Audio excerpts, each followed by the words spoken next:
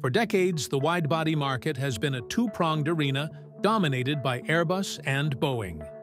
Leading the way has been the Boeing 787 Dreamliner, one of the most successful long-haul jets ever built, praised for its performance and global acceptance. But China is stepping into the fray with the Comac C929, a next-generation widebody that is nearing design completion and has been dubbed China's 787 and is poised to challenge the duopoly. How will this newcomer reshape the balance of power? Which aircraft will ultimately emerge victorious? Let's find out. In the early 2000s, Boeing faced growing market pressure to rethink its long-haul strategy. Even airlines were struggling with volatile fuel prices, changing passenger expectations, and the economic need to operate more point-to-point routes rather than relying solely on giant hubs. Boeing's futuristic Sonic cruiser, designed for high speeds, no longer met airlines' needs. The market demanded efficiency, not Mach number. To address these challenges, Boeing turned to the 787 concept, which would evolve into the 787 Dreamliner. Approved in 2003, the project was built around what airlines valued most: lower fuel consumption, reduced maintenance costs, and a cabin experience that could differentiate airlines in a competitive global market. And so, with the plan set, the design complete, Boeing pushed to make the Dreamliner the first commercial jetliner to use composite materials for most of its airframe, resulting in significant weight savings and improved fuel efficiency. Furthermore, the use of advanced turbofan engines, the transition to an electrical system architecture, and an unprecedented global supply chain involving major partners in Japan, Italy, and the United States were all part of Boeing's plan to reduce development costs and accelerate production. In essence, the jet's origins lay at the intersection of economic need, global industrial capacity, and Boeing's need to reassert technological leadership in a changing market landscape. By contrast, the Comac C929 is being built in a market defined not only by commercial opportunity, but also by China's national strategy, political ambitions, and long-term plans to control every link in the aviation supply chain. The project's origins lie in China's broader industrial policy, including the Two Big Projects initiative of the early 2000s, which aimed to build domestically produced regional jets and large commercial aircraft. As China's economy grew rapidly and demand for air travel boomed, Beijing recognized the strategic vulnerability of relying entirely on Airbus and Boeing fleets. The initial germ of this aircraft idea stemmed from a desire to ensure national autonomy in long-haul aviation, a field previously dominated by Western technology. Originally envisioned as the CR-929 in partnership with Russia's UAC, the program initially drew strength from political alignment. The two nations sought to challenge U.S. aerospace dominance. But differing technical priorities and supply chain strategies dissolved the alliance, prompting China to take full ownership of the project. It might have seemed like they would abandon the project outright, but this is where the project's core strength becomes clear: China's determination to build an independent aviation ecosystem, from airframe composites to flight control systems to engines like the CJ2000. In other words, the motivation is both technological and geopolitical. Developing a competitive widebody signals China's shift from assembling foreign aircraft to designing highly complex machines entirely domestically. It also represents a strategic response to export controls, Western certification barriers, and the need for a long-term national revival in aerospace manufacturing. In general, while the Dreamliner's origins are rooted in global market demand, Comac's widebody origins are rooted in national industrial development and political intentions. Boeing built the 787 because airlines needed it. China built the C929 because its government economy and long-term strategic plans demanded it. One aircraft is driven by competition in a saturated global market. The other by a rising power's determination to create such a market. To understand and decide which aircraft is superior, don't forget to like, subscribe, and turn on the notification bell so you don't miss out on exciting aviation news. And now let's continue our journey of discovery. First and foremost, the Boeing 787 Dreamliner marks a fundamental shift in wide-body aircraft design, aiming to improve performance, passenger comfort, and operational flexibility. Its most notable innovation is the extensive use of carbon fiber-reinforced plastic, which accounts for approximately 50% of the airframe's weight and 80% of its volume. This composite-focused approach reduces structural weight by approximately 20% compared to conventional aluminum, directly improving fuel efficiency, range, and payload capacity. Unlike traditional aluminum fuselages with overlapping seams, the jet uses monocoque sections, which improve structural integrity, allow for lower cabin pressure, and allow for higher humidity without compromising strength.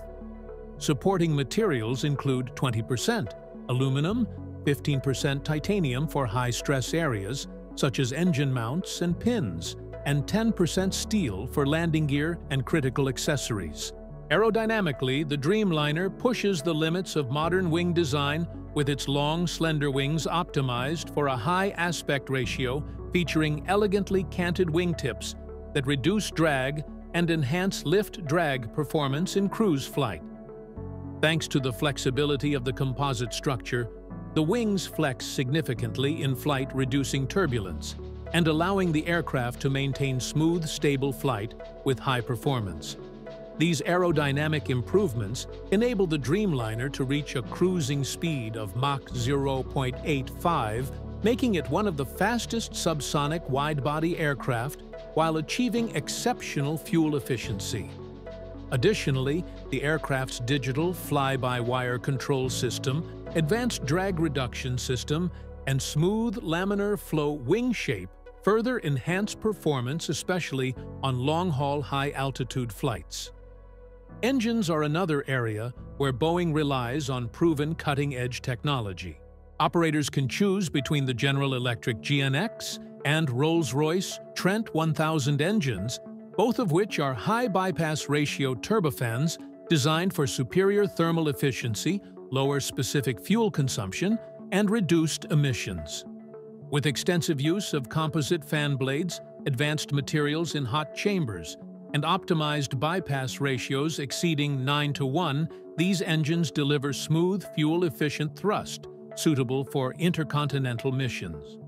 Reliability and an extensive global support network make the Dreamliner a reliable machine in a variety of operating environments. Cabin space further differentiates the 787 from previous designs. With a generous fuselage width of 5.49 meters, airlines can flexibly arrange seats in 8, 9, or 10 rows.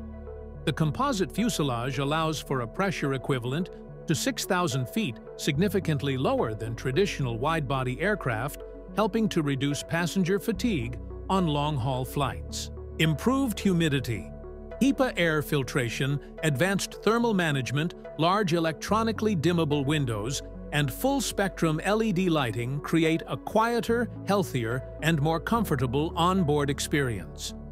Overall, Boeing has designed a cabin space that is not only physically better, but also mentally relaxing, which has become a big plus for both airlines and passengers.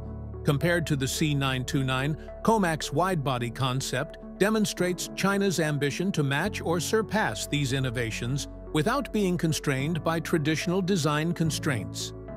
Initial design studies suggest the aircraft will use an all-metal composite or composite hybrid airframe with a smooth-body aerodynamic structure and high-performance wings expected to rival the Dreamliner and A350.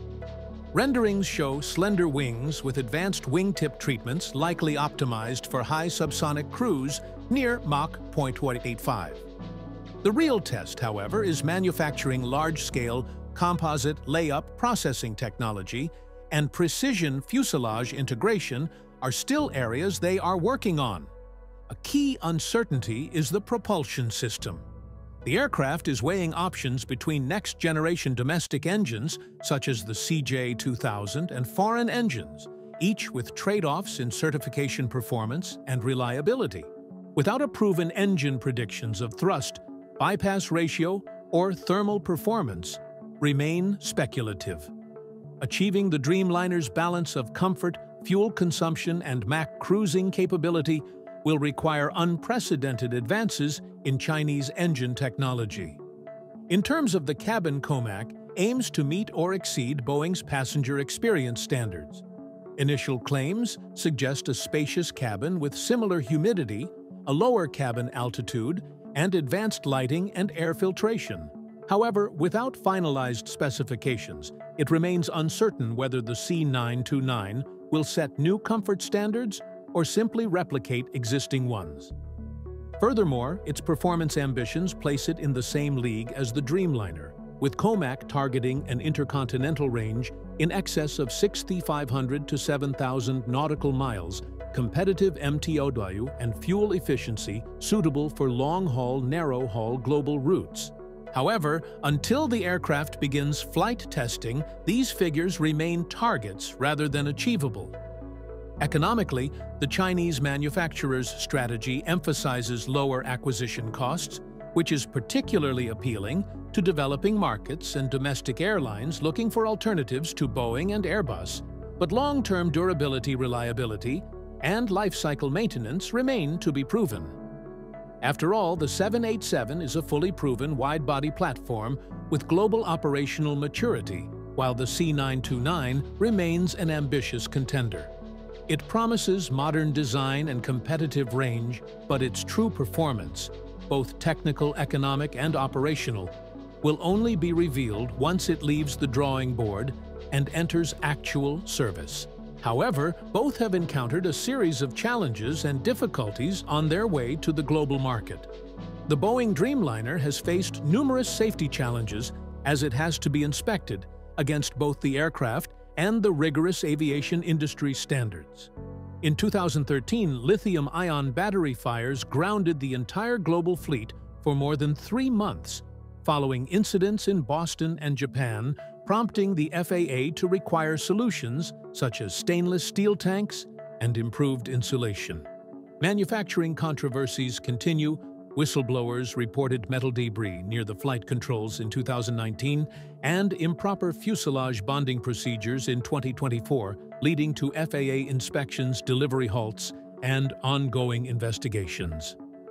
More recently, a LATAM 2024 seat failure that injured 13 passengers and an Air India 2025 crash shortly after takeoff have renewed scrutiny, even as the 787 has accumulated millions of hours of safe flight time. By comparison, the C929's safety record remains a blank slate, untested in flight, lacking operational or certification data, and unexposed to real-world aviation. The aircraft faces unknown risks. Its composite structure, indigenous engines like the CJ2000, and large-scale manufacturing processes remain untested for the rigors of commercial aviation. In an industry where reliability is non-negotiable, the 787's early failures, addressed through repeated fixes and years of service, have built a solid, proven foundation.